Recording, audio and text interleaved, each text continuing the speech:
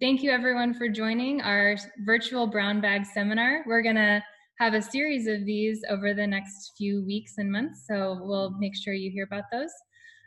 Today we're excited to talk about wireworm, and we have entomologists Ben Deihl and Bev Gerdeman. So Ben is an ag research tech in Bev's program, and both Bev and Ben have done work at Ohio State, and Ben did his master's work at Texas A&M, and Bev is an assistant research professor at our center in entomology. So they're going to talk to us today about wireworm. If you have any questions during the seminar, please put them in the chat box and we'll address them at the end of the seminar. If we can't get to all the questions, Bev and Ben will address them later, and we will post this video on our website along with answers to questions. So we'll make sure people that weren't able to join for the seminar can get the information. So with that, I'll have Ben go ahead. Okay, well, hello everyone. My name is Ben Deihl. Thank you all for joining us for this brown bag seminar. Again, today we're going to be talking about wireworms, the ultimate foe. So we had been having a lot more issues with wireworms here at the station recently. We've had a lot of damage to some trials and things. So a lot of people asked us to kind of talk about wireworms, about the situation.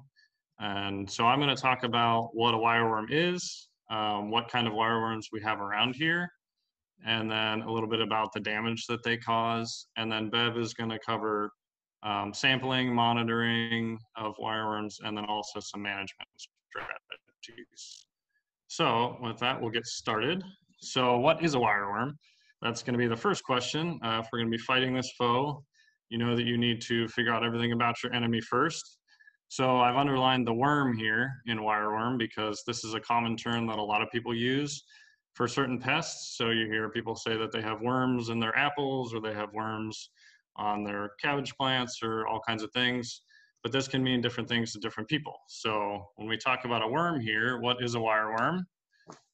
First off, it's not an earthworm, so it's not like a true worm that you would encounter in your soil. It's also not a caterpillar, so the larvae of butterflies and moths, again called caterpillars. So some people call these worms. You have worms in your apples. These can be a certain type of moth. You have worms on your cabbage, on your spinach they're eating it. Those can be butterfly caterpillars. This caterpillar here is so these can actually be doing similar damage to wireworms to be in the same area, but a wireworm is not a caterpillar, even though we're getting closer because it's an insect. So then we have fly maggots. So some people talk about these as being worms. So you have worms, again, in your apples and your cherries. There's some that will skeletonize leaves. There's leaf miner maggots. But these are also not, wireworms are also not maggots. So here's a picture of a wireworm. This is our enemy here, our foe. So what exactly is it then if it's not any of those? So they're actually click beetle larvae. So they're a beetle larva. If you think about other beetles, you have ground beetles that are out in your area, beneficial predators. You have ladybird beetles, weevils, things like that. So those are all beetles as well. But what specifically is a click beetle? So they're in the family Elateridae. This is a beetle family. The common name, again, is click beetles. So why are these guys called click beetles? And this is due to the ability of most of the species in this group to be able to kind of click their body, and they can pop themselves into the air if they're stuck on their back, or maybe to avoid a predator. So if you look on the right here, this is kind of what the click beetle would look like if it's about to click. Usually they're flipped over on their back, their legs are all tucked up. And you can see that they use this spine and groove mechanism on the underside of their thorax. So you can see this big spine. The picture on the left shows a side view of it. And they can fit this spine into the groove, and they can exert pressure on it, and basically it pops when it kind of pops out of the groove, and it can send them flying into the air. So depending on the size of the click beetle, it can be a couple inches or up to a foot. There's some pretty big click beetles. So they can use this to kind of right themselves or maybe to escape a predator if something's trying to eat them. So first off, how to identify beetles. So if you find some insects out in your field and you're thinking that maybe that they could be click beetles, first you have to know if it's a beetle. So some of the better beetle characters, the main one here to tell beetles apart from other insects, other pests, the forewings are hardened into protective elytra. So these are the wing covers. So if you look at this picture on the left, this is a click beetle. You can see that the forewings have been modified into these kind of shells that fit over the hind wings, the more membranous, delicate wings. So in most insects, most flying insects, the kind of core plan is to have 2 pairs of wings, forewings and hind wings. So in the beetles, the forewings have just been modified into these protective shells. The real character, you can obviously tell that they have these wing cases, but the easier character is to look for this line. So if you look at the right picture, you see this line running down the back of the beetle, down the abdomen, and this is where those 2 wing cases meet. So this is a really good character to tell that you're looking at a beetle. Beetles come in all kinds of shapes and sizes, so it's not always quite as evident. Some of them have these wing cases reduced, but for the most part, if you see this line, it looks like it's got a hard shell on it. That's a pretty good indication you're looking at a beetle. Secondly, beetles have chewing mouthparts. So this is on the left is a picture of an adult click beetle. You can see the mandibles there, the chewing mandibles, and on the right, this is a close-up view of a wireworm head, the immature stage.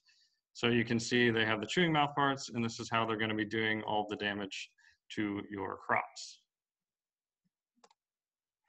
Now, you've decided that you have a beetle. So how are you going to further identify it and confirm that it might be a click beetle? So click beetles specifically, most of the pest species are going to be between 8 and 20 millimeters long. They have kind of elongated bodies. You can see that the tip of the abdomen usually narrows at the end, and the pronotum, which is basically the top of the thorax, you can see in this picture on the right, it is rounded, usually a little bit rounded. When you view them from the side, you can see that they have this kind of major joint right where this clicking action happens. So you have sort of the abdomen with the wing covers, and then you have the pronotum in the head as another piece, and it kind of flexes.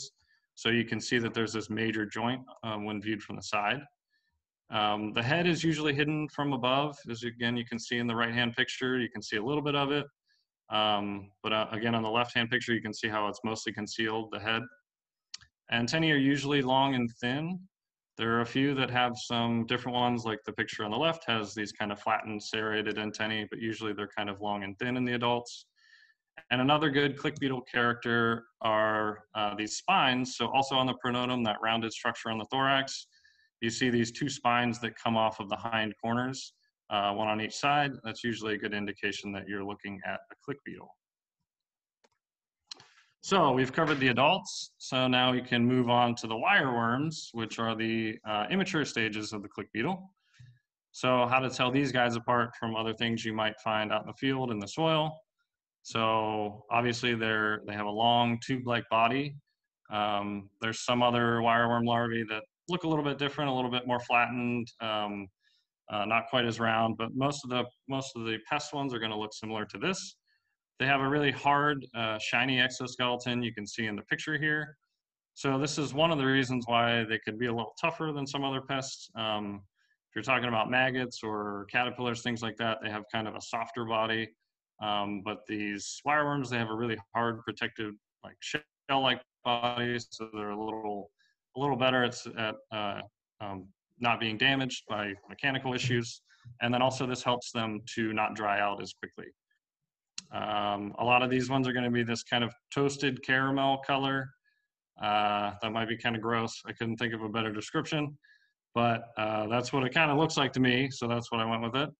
And often you see towards the head, so on the right side of this picture, there's usually a little bit of a darker color, so that's one way that you can tell kind of the head from the tip of the abdomen. They do have 6 legs, even though they're immatures. So you can see behind the head, they have these 3 pairs of legs. And this can help you kind of differentiate them between like a maggot, which doesn't have legs. Caterpillars have legs like this, but they also have different leg-like structures along the body as well. But the wireworm only have these 6 legs up near the head. And then, of course, because they're beetles, they have the chewing mouth parts. So I've highlighted that these top 4 characters are probably the best to use out in the field, just because you can kind of see it with the naked eye if you have them in your palm. You could use a little magnifying glass if you wanted, but it's pretty easy to tell that you're looking at a wireworm once you know what you're looking for. So let's talk a little bit about the biology, life cycle. So wireworms, they undergo complete metamorphosis. So this is similar to, well, the same as like butterflies and moths or flies. So essentially they have the 4 stages. They have an egg, they have the larva, which here is the wireworm, and then they have the pupal stage, kind of the resting stage where they're totally reorganizing their body to become an adult, and then they have the adult stage. So in the Pacific Northwest here, generally they overwinter as adults or larvae in the soil. The adults tend to mate in late spring or early June. And when the females, after mating, they'll lay up to 350 eggs. That's on the high side, but they could do that a couple times, and the eggs are usually laid 1 to 6 inches deep in the soil. Eggs, depending on weather conditions, will hatch in maybe about a month or so. Now, this is the really important part here. Some larvae can take between 2 to 5 years to develop fully into an adult. So obviously this has major management implications because you're going to have several years of wireworms in a field at the same time. So different developmental stages. So you're going to have small larvae, you're going to have big larvae.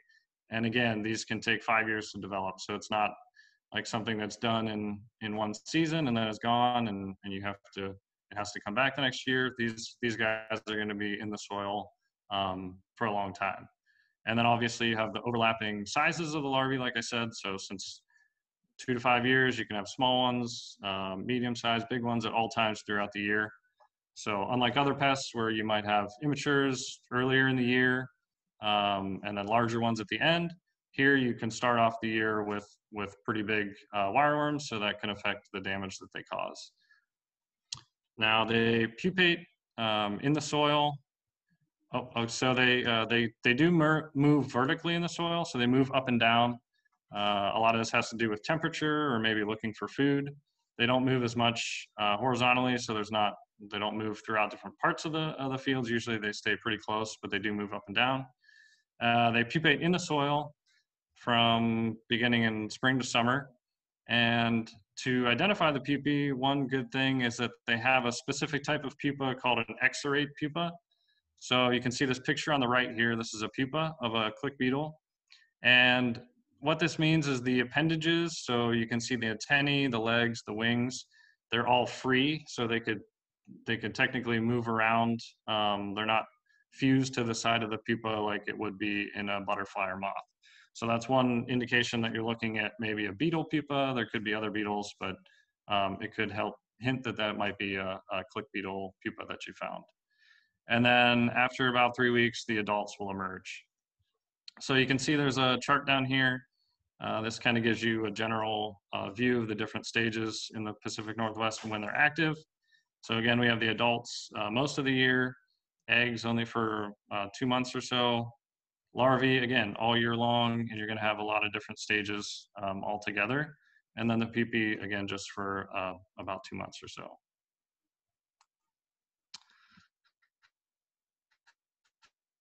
So what kind of risk from wireworms? So they have a very large host range. They'll feed on a lot of different things.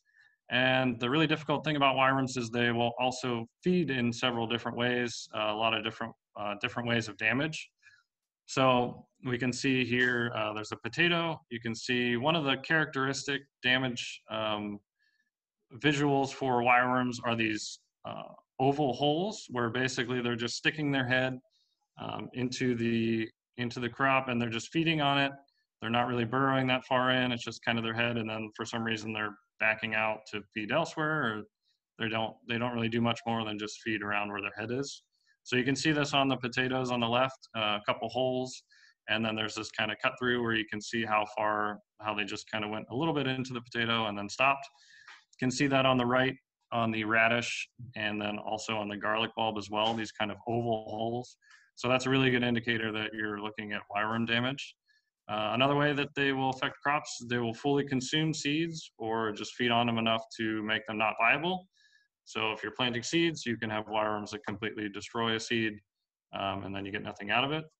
And then finally, they'll also bore into certain parts of plants. So they'll bore into the root and then also into kind of the lower stem area. So these are different ways that they affect crops. You can see there's different signs to look for. And again, they do feed on a lot of different plants. So what that might look like in the field. So example, some stand damage. You see a weak stand where you have some dead, dying plants where these wireworms have been feeding. You'll notice it's kind of localized just to one or two plants there. Or if you're planting seeds, you might have an entire plant missing from the row, and that's just where that they've either eaten the entire seed or they've destroyed the seed by feeding, so nothing grew out of that. And on individual plants, you'll see a lot of dead central leaves, and this is from kind of the boring into the root or stem again. The plant is often wilted, discolored, and usually it's still attached to the roots. There are some other pests like cutworms, which will kind of cut through the whole plant stem root area. But usually with wireworms, they're still attached. So now we will look at some examples from the station here. So these are some lettuce that we had, and Bev noticed some damage on it, so she brought in some samples. So it's kind of hard to see in this first image, but if we zoom in a little bit, you can see there's the back end of a wireworm sticking out of the bottom of the stem kind of root junction area. And I pulled that guy out with some forceps, and you can see the hole that he was in. So pretty much most of his body was all the way up in there chewing away. So you could tell that there was something wrong with the plant. It wasn't quite this wilted, that's just from being out of the ground, but you could tell that there was, the plant wasn't doing well, and then this was the reason. So another example of lettuce. So this one actually did become detached from the root. Again, if we look down here at the base, you can see somebody kind of hiding there. Cut that open, and I actually found two in there. So there were two wireworms inside there, happily chewing away. Obviously not good for the plant. And that's a picture of the root where it kind of came off, so you can see that it was totally hollow. Some examples from radish here at the station. So again, these oval holes that we talked about, this is a really good indication that you've got wireworms feeding on your radishes. Another example of damage that they do are these tracks that kind of run across the surface. So on the left here is a radish that we have. You can see that it may have been a smaller wireworm that's just kind of laying there, kind of feeding on the surface. They didn't really bore into it. It's just eating along the skin there. And then on the right, you can see some nice illustrations of some other crops with this kind of surface feeding on carrots and potatoes. You could also see those oval holes on there as well. So these are some more radishes. This is when things kind of start to get a little tricky, because there's kind of multiple things that could be going on here. So it looks like on this left one, at least, there's probably some wireworm damage, but some of the wireworm damage can be similar to other pest damage. So here we collected these to get root maggots out of them, and there were definitely root maggots in there. So we know that they were there, but it's kind of difficult to tell which damage is from which pest at times, because there are some flies that will move in after there's already damage. So maybe the wireworm started feeding, and then the flies sensed the damage, and then they came in and laid their eggs. So then you get kind of a secondary pest in there. So it's sort of hard to tell who started it or who did exactly what. But it definitely looks like there's a couple of different things going on here. But for root maggots, so just a quick example. So here are some examples of the root maggots that we did find.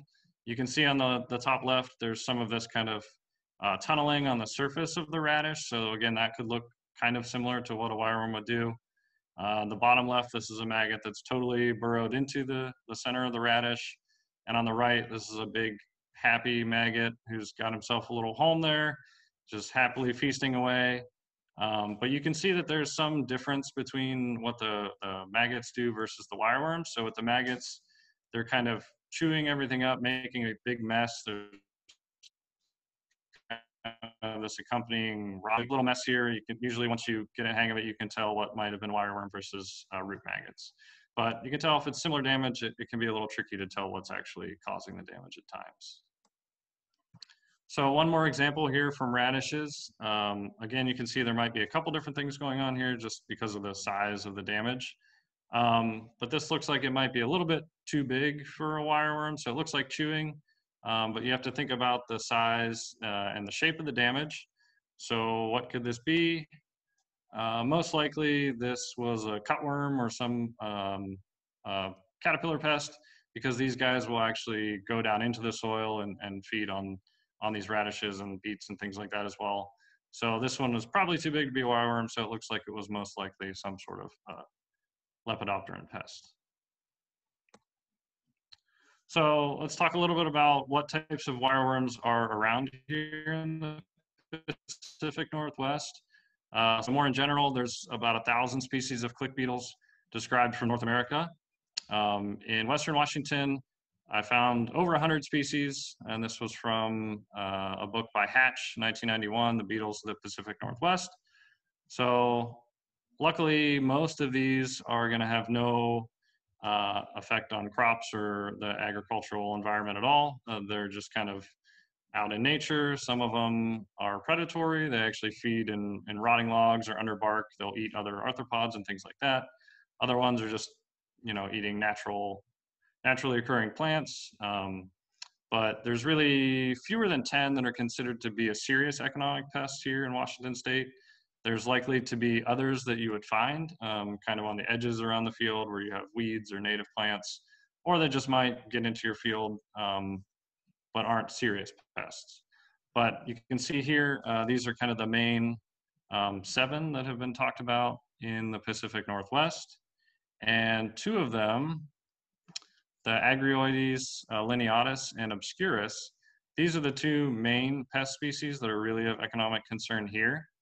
So a little bit of a backstory with these 2 species. So these are introduced from Europe, like a lot of our pests here. They're exotic. So these were known to be in British Columbia since about the 1950s. First detected in Washington State in 1997. And there's been a lot of surveys along kind of the I-5 corridor here, along Western Washington, to see just how far these species are spreading. They've been detected out on the San Juans, a lot of them down in King County. You can see here on the map, Whatcom County, we have them in Skagit, Snohomish, all the way down into Oregon, they've detected them. So they're definitely spreading. These are probably the 2 most economically important species here in Western Washington, and they seem to be becoming more of a threat.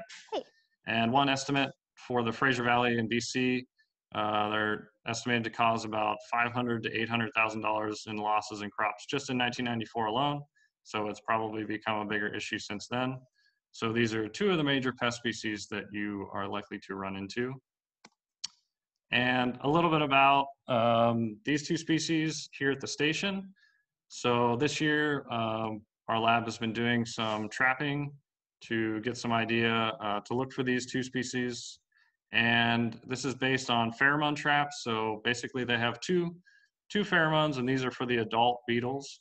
And they attract, they have a species, a pheromone for lineatus and a pheromone for obscurus. So we keep the 2 traps separately. One should attract one species, one should attract the other. There is a little bit of overlap. One of these will to the other species pheromone trap, but the other one just only goes to its own.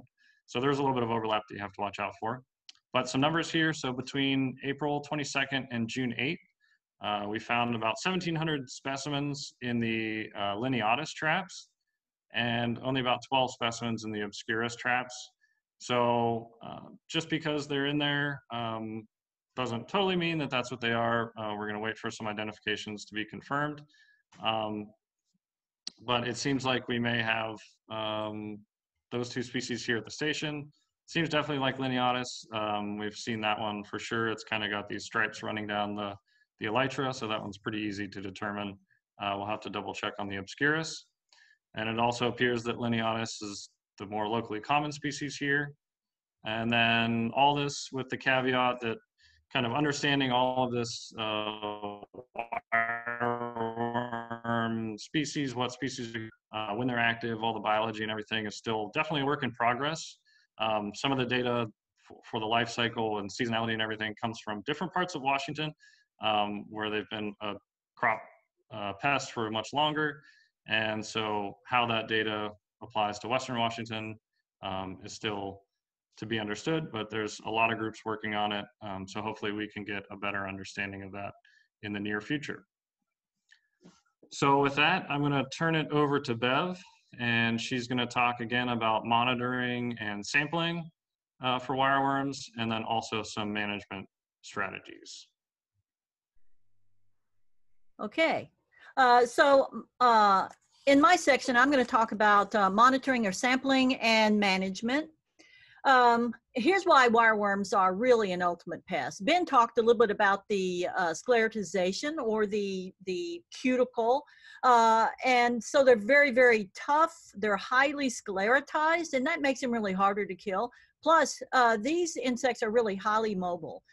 They have an unpredictable behavior, and so it's almost impossible to quantify them. And they are long-lived.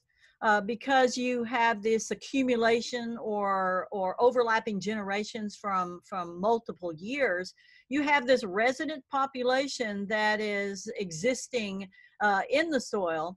And of course, you'll have some addition and some subtraction of this population every year, but basically they're hanging around as long as there's food. Here's some factors that promote wireworm.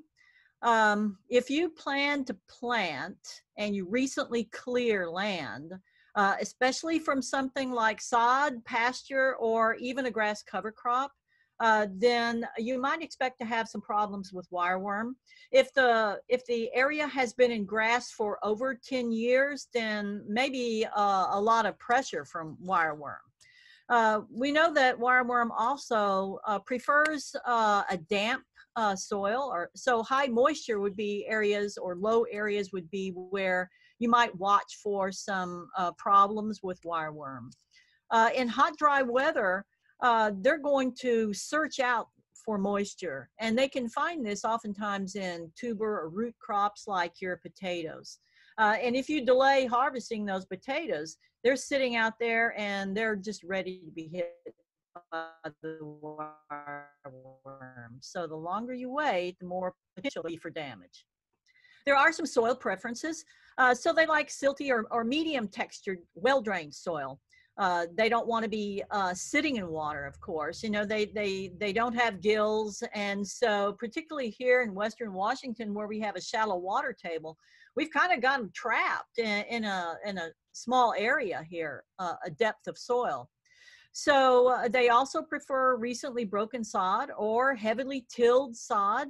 And they like high organic matter because that organic matter is decomposing. And when it decomposes, it produces carbon dioxide. And carbon dioxide is what attracts wireworms.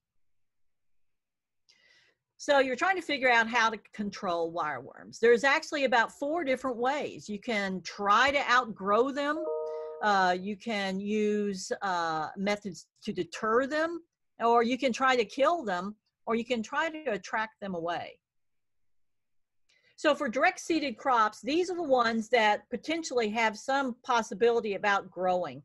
If you can plant corn and get 3 weeks on corn, then they say it's good to go. But certainly it's that vulnerable time during germination. That's when it's producing some CO2 and it's attracting those wireworms to it. And as Ben showed you, they can potentially take out multiple seeds, a single wireworm can.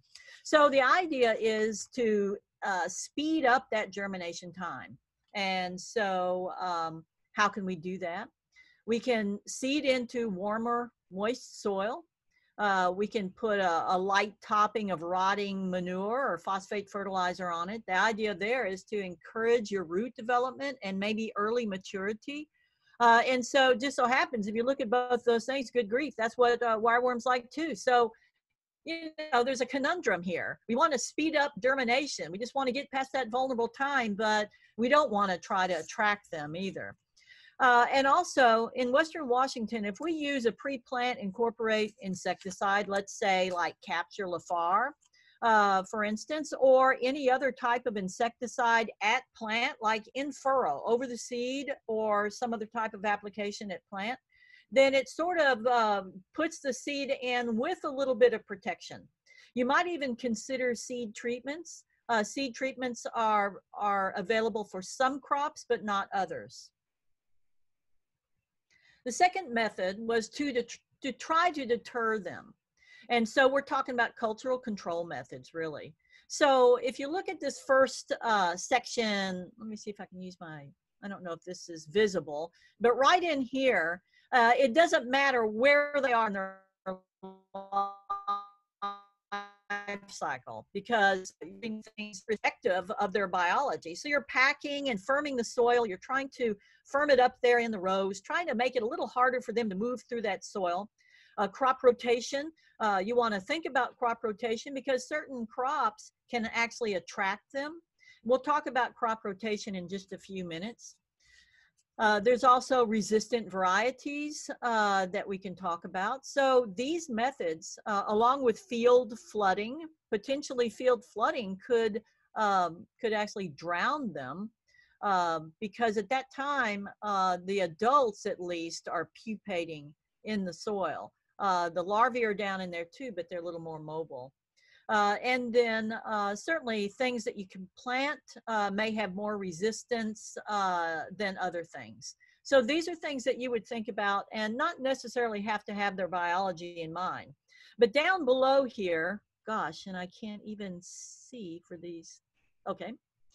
Down below here, you can see that mechanical injury and starvation are methods that really rely on you knowing the biology. So really, because there's so many different species of wireworms, it's important to know which species you have and their biology in order to control them better.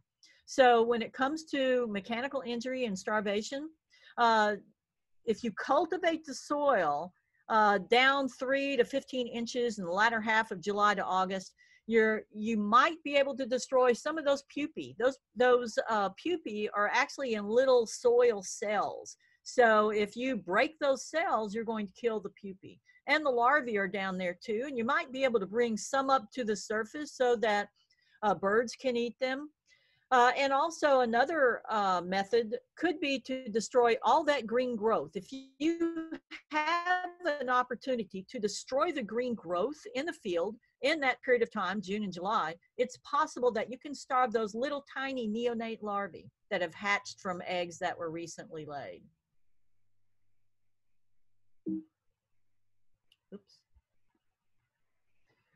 Crop rotation is something that we're looking here at the station really closely. And for crop rotation, we're thinking of things like mustard, buckwheat, and even alfalfa. So it's not just any old mustard. It's varieties that have been selected for fumigation properties.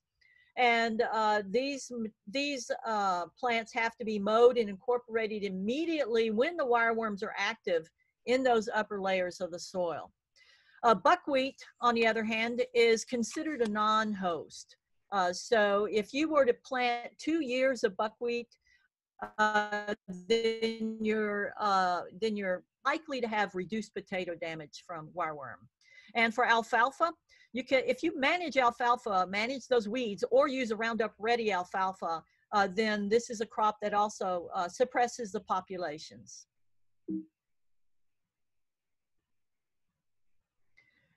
When it comes to chemical control, sort of we're killing them, but certainly we can have effects from chemicals.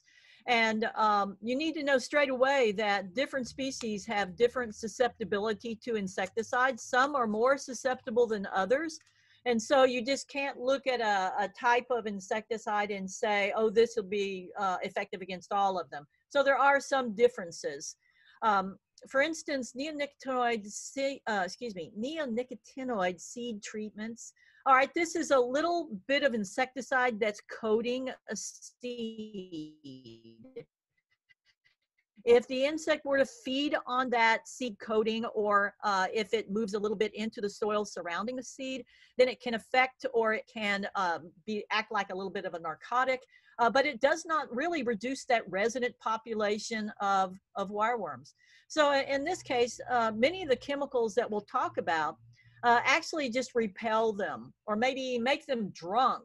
As long as we can just keep them from affecting our crops, that's the whole point. So if we can get them to be repelled, that might be good enough. So we don't have to actually think we have to kill the whole population to be effective. We just want to protect our crops and get something to market.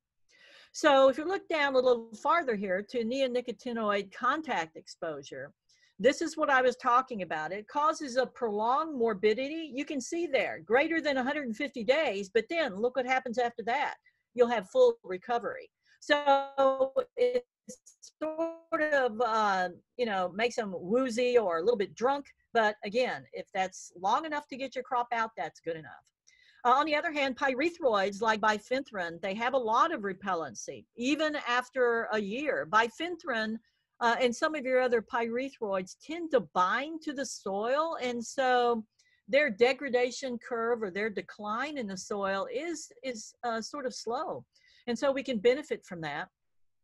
And we have seen on the station here where bifenthrin has been pretty good for our crops. Also, there's one point here. If you were to use a pheromone trapping for Agriotes lineatus, let's say, and you know when that peak is going to occur, then if you follow that peak flight with 2 applications of pyrethroid spray, then that would be one way to reduce that oviposition. And the next one is chlorpyrifos and diazinon. And these NWREC Group A, they reported to have adequate control and are quite popular in Western Washington for different crops. And the last one I want to mention here is fipronil. And so fipronil is a material that's only registered for corn and potatoes.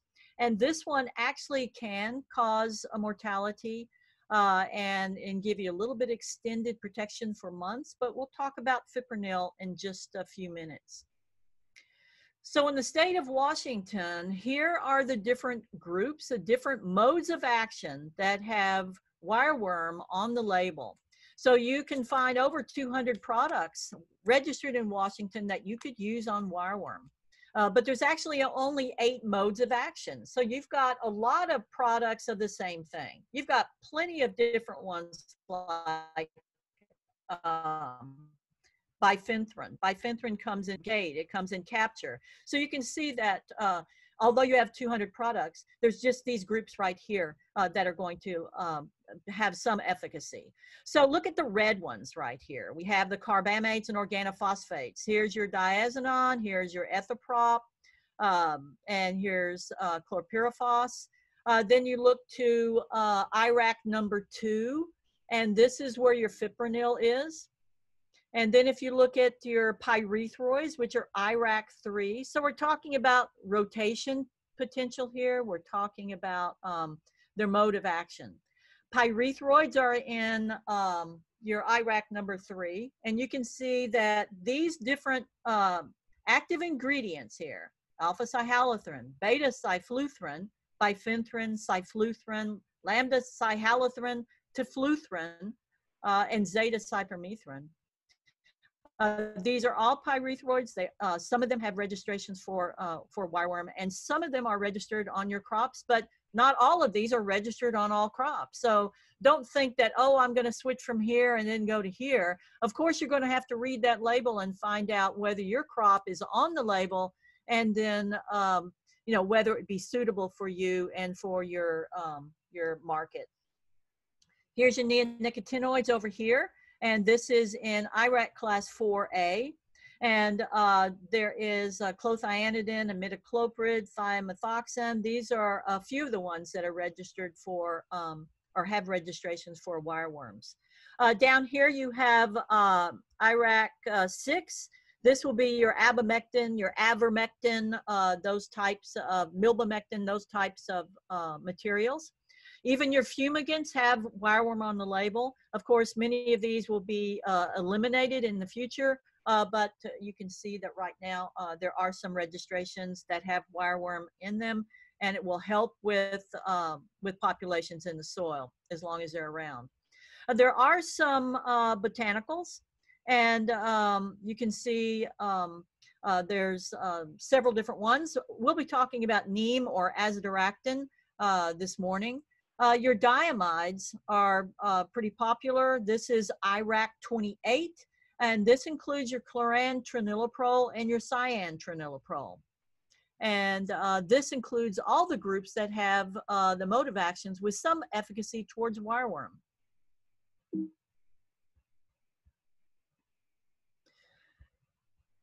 Pretty much the center of the universe for wireworm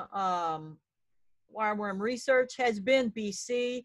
Bob Vernon, Wim van Herk, they pretty much spent their careers on wireworms. And so we can learn a lot from them. There are some other researchers, of course, here in Washington State that are also working on wireworms. But certainly Bob and Wim have done some great work. This is something that Wim has produced, this bit of information here. This is regards to seed treatments. Primarily it's for seed treatments for wheat, but you can see here what I'm saying.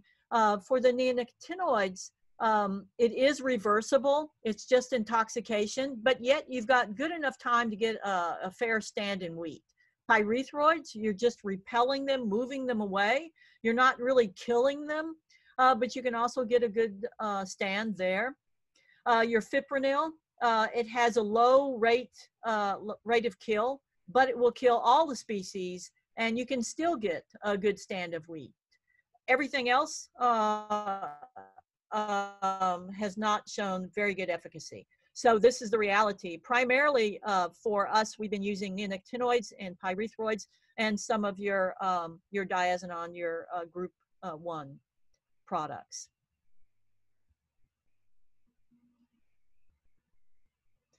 So let's talk about monitoring. How can we determine how many wireworms are in the field? Well, the basic thing about monitoring for wireworms, the premise that we're using is that we're trying to attract them by producing carbon dioxide. So germinating seed produces carbon dioxide, and that's the whole point. They're going towards that seed. So to attract them with an effective monitoring method, we're going to have something that also produces CO2. And they say that one wireworm in a trap is equal to about 20,000 per acre. Kind of a fun statistic, sort of. Oh gosh, here we go. So let's look at the sampling methods. And it turns out that there's some species differences on what they like. So we're looking at Lemonius canis right here, and our Agriotes species like Lineatus and Obscurus. So when it comes to canis, they tend to like the flower bait balls better. And so you can increase the chances that you can find them by using a flower bait ball. And the recipe is pretty simple. Again, you're using rolled oats or flour. You're mixing it with honey to stick it all together in a little water. You're going to form these baseball-sized balls, and they're not covered with anything. They just seem to stick together. And so with these, you're going to put them down into the soil, 6 inches or so, and then you're going to leave it for about a week. And it's said that that fungus that is breaking down that flour is what's producing that carbon dioxide. But what happens if you leave these baits too long, it can be the reverse. It can repel the wireworms. So you want to put your bait balls out, but don't leave them out too long. I'd say 7 days is good enough. And then for the Agriote species, we've been looking at wheat and wheat and corn, potentially that mixture. We put it in a little nylon bag and we soak this overnight. You can see here in the center, you can see where the bag has been put into the soil. As I said, you soak it overnight to kind of give it a head start, to try to begin to germinate. And you're going to bury it 5-6 inches down and retrieve it after 1 week. So again, these kernels over here are producing that CO2 to attract the wireworm. And over here, the fungus on that flower, breaking it down, producing CO2 that attracts them. So what could be wrong with that? What's wrong is we've had a devil of a time getting our bait bags to work. And I may switch to flower pretty soon. It's been so cool here, we might still be able to collect some. So help, my bait bags aren't working. Here's some reasons why. So the sampling method could be species dependent. They could prefer one or the other. Wireworms are highly aggregated in the field. So you have patchy areas. You may not have wireworm where you're putting out that bag. And wireworms are really mobile. They can move up and down whenever they feel like it. And so if the soil gets too warm, then you're not going to have very good efficacy with your bait bags. If you leave the baits too long, remember that could repel the wireworm. Low soil temperatures or inclement weather, this can reduce the bait efficacy. So you really want to focus when the soil temperatures are about 50 to 60 degrees. That's when you're going to have the best effect from your bait bags. And one problem is if you've recently tilled that soil, you've got competing sources of carbon dioxide in the soil. So they may be going towards other things. And so you may not find efficacy for any of those reasons there. If you want to increase the activity in the spring, you can put a 1 foot square black plastic and kind of pin it down over that bait site. This is solarizing and it warms up that soil and it also increases the germination. So how good are these baits and how good is monitoring? It's difficult to say. Very few growers go to the effort of putting out all these bait bags and things. So basically the monitoring methods are a way to tell you, yep, they're here, but it may not give you a very good idea of how many they are or exactly where they are in the field. And one other thing, fall sampling is not a good way to predict what your spring populations are going to be. So you need to wait to that spring. Another easy way to monitor is just using a potato. They love potatoes, so why not put out a potato? So you bury a whole potato 4 to 6 inches deep in the spring or early to mid-August. These are 2 periods of increased activity. And flag it. There's nothing worse than having volunteer potatoes attracting them. So you want to flag these, particularly if you put out very many of them, and dig it up after 2 weeks. So here, we're not trying to capture the wireworms or have them hanging out of the bait bags. Here, we're just putting in a potato. So we're only measuring actually this damage here that you see. So we're looking for evidence that in the area. And so you just examine them for wireworm tunnels. Another method is your shovel sampling. And this is probably the easiest method. It gives you instant results. And who doesn't like that? So you dig down about 10 inches. You lift that up on the shovel. And then you're going to kind of round off the edge. You want to kind of, make it all alike so you can some way evaluate or get some interesting data at least. So you're looking at about 6 inches in diameter of the soil. And you're just going to look through that soil. I often will carry like a lunch tray out to the field, and you can dump that on the lunch tray, spread it out, and look. And wireworms are pretty easy to see because of their coloration. So you want to do this no less than 20 times around a field to kind of give you an idea. But again, this monitoring actually tells you that they're there, but it's really hard to pinpoint where they are in the soil or in your field. So we are doing some adult wireworm monitoring. The thing is, there's not a pheromone for all the different wireworms. So actually, we're only looking at 2 right now. We're looking at Agriotes lineatus and Agriotes obscurus. And the pheromones can be kind of finicky. You don't want to put out the lineatus and go over and do it without changing gloves, because you can cross-contaminate these really, really easily. And in fact, you don't even want to ship them. If you're shipping these pheromones to someone, you don't want to include them in the same shipment. You want to separate the shipments. You need to know that these pheromone traps, what they tell you is whether you have Agriotes species, first of all, kind of gives you an idea of perhaps the adult population there. But the bad thing is there's really no connection between those pheromone trap numbers and your larval distribution in the field. So you may have this set out on the edge of a field and you say, oh my gosh, I had 500 today. And so they're mostly on that edge of the field. Well, maybe not. So don't think there's any connection in that larval distribution. So a lot of this has been done in BC. These are actually, this is the Vernon pitfall trap, photo by Van Herk. And over here, we've got another light trap produced by a BC group. And the idea on this one is that you want to attract them with light to a pitfall trap, and you want to try to exclude some things. So that's why they put this mesh around there, so you don't have a lot of other beetles. But I'm not quite sure how this is going to work. I think it's still kind of being researched. The ideal was, because it's not a pheromone, you're not limiting yourself to only males, and you're not limiting yourself to only these species.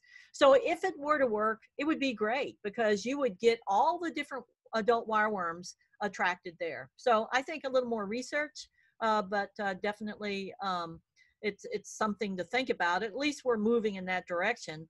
On this pitfall trap, I will warn you, we have had times when we opened it up and looked at it, and there were more whole carabid beetles in there, those are ground beetles, than there were any adult wireworms or click beetles. The carabids just destroy them. So you know how I had to count those? I had to count heads and thoraxes to be able to figure out how many different adult wireworms I had in the trap. So carabids can be a real problem. So you can see why they tried to eliminate some of those non-targets in that method of trapping. So let's focus on 2 different crops here. We know wireworms love potatoes. And so here's a little summary about potatoes. Let me see if I can move this out of the way. Oop. Yep. Oh, here we go. So when it comes to potatoes, when it's hot and dry, that sort of increases the potential for risk, because those wireworms are seeking out moisture, and they will drill into the potato to find it. So not only potatoes, but turnips and some other root crops, even radish, can be a real problem when it's hot and dry. The longer the potatoes are in the ground, the increases the chances for damage. Spring activity, wouldn't you know it, coincides right when seed potatoes are being planted. So even your potato seeds could be damaged. Many growers here use Cruisomax, which is thiamethoxam, for a seed treatment on potatoes, and it seems to have pretty good efficacy for at least a while. And thiamethoxam is a neonicotinoid. Remember, it's kind of making them drunk, making them stay away. That's all you need. And then, of course, don't forget, wireworm feeding is prolonged in the fall. And so that's when you have those tubers. You're trying to get them to suberize in the ground before you dig them up to reduce the mechanical damage. But at the same time, you're risking more damage by your wireworm. So it's a trade-off. You have to decide how long to leave them in the ground. Wireworms also love lettuce. And so it happens that we are doing a quick little trial here. In fact, this is so quick, I just wanted to give you an idea of the treatment results. So sorry, no error bars or anything. We're only looking at 2 products. We're looking at Capture Farm, which is a popular conventional product, bifenthrin again. And we're also looking at Azera. So Azera is pyrethrin plus a neem, and that is an organic product. So here we're comparing an organic product, organic control, with a conventional control, along with an untreated. And so pretty much in the last week that we've been taking sampling, you can see how things have been moving along.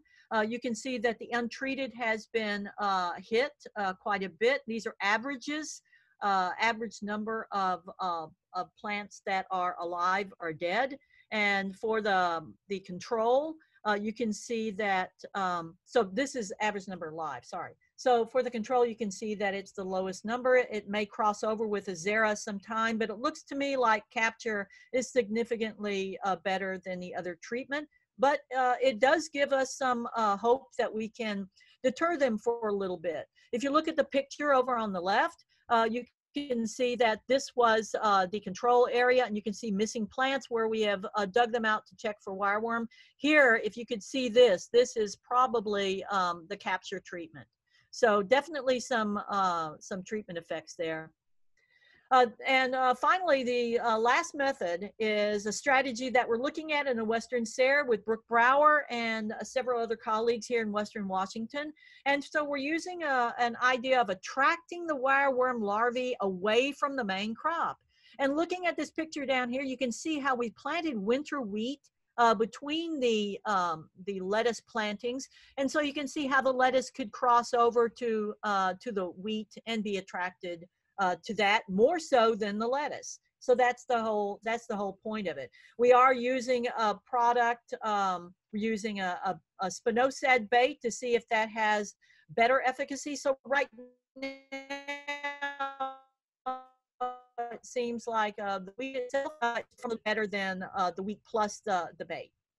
In Canada, they're looking at a tract and kill method. So in this case, they're planting treated wheat seed alongside the potatoes in the same furrow. You can see the treated wheat seed here. This is work by Van Herk. And you can see over here the results. Right here, you can see that the treated wheat was really effective, not quite as Thymet, but pretty close. And so there's promise at this tract and kill. It depends on whether growers want to be managing a wheat crop along with their potatoes. There's potential for nematodes. And we'll be looking hopefully at some nematode work and some other organic products this fall. But here you can see this test or this trial out of Virginia. Back in 2002, they used several of the ones that we have here. Feltii is a real popular one, Steinernema feltii. And you can see some treatment differences. The problem with nematodes is it's inconsistent. So not always are you going to have great results. Sometimes you do, sometimes you don't. There are resistant potato varieties. Resistance doesn't mean that they don't attack them, but it means that you may have less damage, more marketable crop. If you look at some of the more native varieties like Ozette, that might be, if you're growing for a farmer's market or whatever, then maybe that would be an interesting variety to try. You can see over here, one of our popular ones, Yukon Gold. This is percentage of infected tubers, and it had about 15% infested, excuse me, compared to some of the other ones like Jacqueline Lee and maybe this huckleberry could be a purple one. But there are definitely differences among varieties as to resistance or susceptibility. So hopefully we'll be looking at some of these products in the fall. Magistine, there's a 2EE for Magistine for potato and sweet potato. And this one, you can see the label right here. And this is a Marone Bioinnovations product. And this is a, if I could see the active ingredients, a Burkholdia is a type of the active ingredient in this one. So anyway, there are some options for organic growers, and hold on, we're going to be looking at some of those this fall, hopefully. A little fun little bit I wanted to include is the potential for wireworm drip tape damage. I know I'm getting out of time here, so I'll speed up a little bit. So yes, wireworms love moisture and they will go after drip tape. And you might begin to think you might have a problem when you see uneven water distribution, reduced irrigation efficacy. So if you see anything that looks like this, then you can recognize that wireworm have eaten into the drip tape. And you can see here on the left, again, that characteristic round damage, a little bit of fraying on the edge. So it's not just wireworm that'll go after drip tape, but it can be other insects as well, and other animals too, vertebrate animals. But I just thought I'd throw this in as a bit of interesting trivia. And of course, there are ways that you can minimize this damage. And if you think about it, it's one of those dumb moments. All you have to do is pressurize that drip tape as soon as you install it, and that's going to wet the soil around it, so that they might be attracted to the wet soil, but that might keep them from drilling into the drip tape. Of course, crop rotation and using a thicker tape, maybe 15 mil instead of an 8 mil, might be a way to reduce that drip tape damage. And then this is by no means the entire Bible on wireworms. So Ben and I have presented some information this morning that gives you an introduction to the insect, an introduction to management, what they like, things you can do to try to minimize damage. It's an interesting insect, and it's going to keep us all working for many, many years to come, I think. There are some potentially new products coming in the pipeline, and there's work already being done on those in BC. So we can look forward to that, to potentially another mode of action product. So I think that is the end of my program. I do have, of course, a disclaimer slide. You've got to read those labels. It's up to you to read a label and, of course, to use it properly. So thank you very much. Great. Thank you, Bev and Ben. That was excellent. We have many questions in the chat box, which is great. Thank you everyone for your interest. I do want to say quickly, we can do a few questions, but we'll have Bev and Ben maybe write out answers to some of the ones we don't get to, and we can post that along with our video. The video will be posted on our website. If you're not subscribed to our listserv, you can do that on our homepage, and so we'll send out an announcement when that is posted, and we'll also post it to our website along with the questions. But let's do a few since we still have 70 people on the line. So some of the questions I saw were about which crops are most resistant to wireworm damage. There were some questions about common bean and fava bean, but generally which crops are most resistant? I guess that would be the non-crop host, like you know, your alfalfa, and also your flax is another one. And gosh, it just left me. What was the one I talked about? Sorry. Buckwheat, I think. Yes, thank you, Ben. Buckwheat. So yeah, there are differences. Anything that's grains is going to be highly susceptible. Fava bean, I ran into some pros and cons about that one, so I didn't include that here. It is a legume, but you know, beans can be struck as well. So you know, that one wasn't as I guess talked about as much as the alfalfa and as the flax. And yes, what Ben? What was it? Buckwheat. Thank you. Yes. Great. Let's see, another question here. Is there a way to go after the beetle itself rather than the larval stage, or eliminate the egg-laying step? So, you know, that's what they're trying to you know, create that light trap to be more specific for click beetles. Right now I can't see how it wouldn't attract lots of different things, but you know, I think they're banking on the click beetles landing outside and crawling through and falling into that pitfall trap. And so that's how they're trying to make it more exclusively towards wireworm. But yes, that's still being worked on, and that's the only thing that I know of other than that. I mean, other than chemical methods to try to kill the neonates, kill the larvae, and maybe some of your bifenthrins and some of your even your neonics or those maybe could kill some of those baby neonates. We have had also kill of the wireworm from a pyrethroid because they would surface and then they would desiccate. So anyway, yes, that's some. Great. And we had several questions about control in small-scale organic farms or even in gardens. Do you have any recommendations there? There were some questions about mustard meals or beneficial nematodes. Yeah, so we pretty much covered all of those in the talk. So I think they can refer back to those. Nematodes can give you inconsistent results. Azera looks pretty good so far, but its efficacy is dropping down. So you'd have to look at that label and see what your application rates are for that. Again, you can go to trap crops and things like that to attract them away. And so that might be something that a small scale farmer would be more likely to try. So there are some methods. I am anxious to try the Magistine this fall. So you can look and look into that. There is a 2EE, so it is registered on potato and sweet potato, but not other crops that I know of. So you have to look at the label and see. So definitely there are some potential things, but there's going to be reapplication and combining that with some of the cultivation techniques.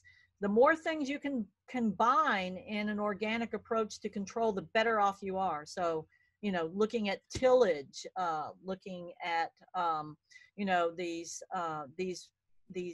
organic products as well, and trapping out or attracting away. Great. There was a question, how and where do the adults lay their eggs? Are the females selecting certain crops where they lay their eggs that will be a good food source for the worms? Yeah, I mean, Ben, you want to take that one? I'm not totally sure. I mean, I would assume that just wherever they emerge from, you know, they're going to be close to, so the larvae are going to feed on a crop and then they're going to pupate right there in the soil around the crop. And then when they come out as an adult, I would assume that they don't move too far to mate and lay their eggs. So they should just be kind of right where they need to be. Or they may travel a short distance to look for new hosts, but I don't know specifically. So that's something we could look up and provide a better answer for. Remember, they love grasses. They love grass, they love sod, they love pastures. So even if you have edges of your field that have grass, that can attract them as well. So grass and sod and pastures are some of their favorite places to oviposit. Great. Maybe one last question. Are wireworms a threat to fruit trees and bushes like blueberries and cane fruit? I've seen root weevil damage for blueberries, but I haven't seen what I would say is wireworm damage in blueberries. The fruit trees, the adults really don't cause any problem. It's only the larval stages. So you're thinking that, you know, the larval stages are going to be hitting vulnerable crops that are in the soil or have a crown next to the soil, like your lettuces. So no, they're not a problem with fruit trees. And to my knowledge, there's been no reports of damage to blueberry or to red raspberry because of the wireworms, but they definitely have their own group of pests. Great. Well, it's 12:10 now, so I think we'll call that good. But we'll make sure all these questions are in the feed with the video, and if Ben and Bev have anything to add to any of them, we can post that there. So thank you so much. We had more than 80 people join, which is really exciting. We're glad that this virtual method is actually reaching more people. So we're going to have more seminars coming up later in the summer. I think Dr. Lindsay Dutoy is going to do a seminar on white rot. So we'll be posting about that soon. But thank you, everyone, and thank you, Ben and Bev, for your excellent seminar. Thank you. Thank you. Thanks.